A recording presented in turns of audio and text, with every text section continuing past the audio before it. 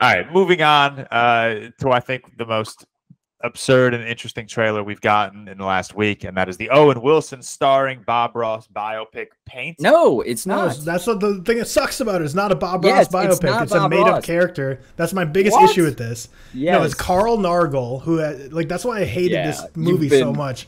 Is because it's literally they're just copying Bob Ross's like whole shtick, his whole look.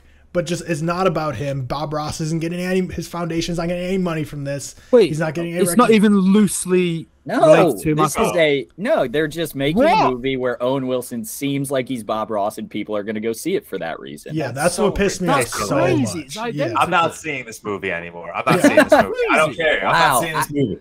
I can't believe you guys didn't know that. And Tyler's tweeted about it. I tweeted. Yeah, I tweeted about it. I was like, this is so stupid. How like this is not a Bob Ross biopic. And then someone replied like, well, why would anyone expect that? They call him Carl Nargle in the trailer. I'm like, yeah, but if you look at the movie poster, I didn't watch the trailer. Yeah, but the movie poster like is literally Bob Ross. Iconic picture. Yes, you know what that is? We got Tobey Maguire Babylon right there, where we thought he was going to be Charlie Chaplin, but he ended up being just some name. Fuck. Yeah. I'm not watching Painted. Like I swear, I feel like they made this whole movie, and then they reached out to Bob Ross's estate, and they're like, no. You're not doing this, and they're like, "Shit, we have to change the name." We're just changing the name. Yeah, dude, that's the funniest thing. Don't even talk about this trailer. Boo this trailer. Except, I like Owen Wilson. No. Fuck that. I'm not watching this trailer.